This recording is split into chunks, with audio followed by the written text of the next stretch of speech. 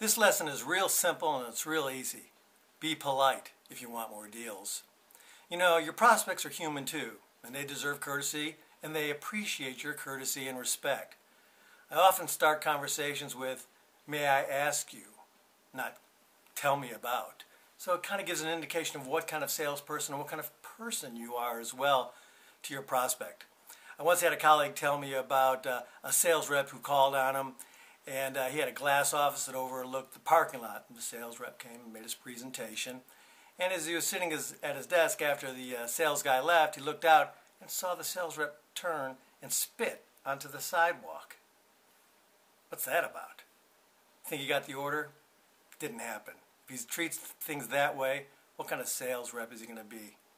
So remember, courtesy, be polite, equals getting more deals. Remember that, and you'll get more deals.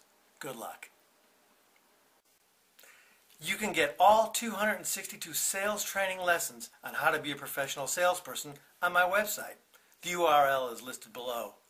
Pledge today to be a professional salesperson, to be the best that you possibly can, to earn more than you ever have, and allow me to be your coach.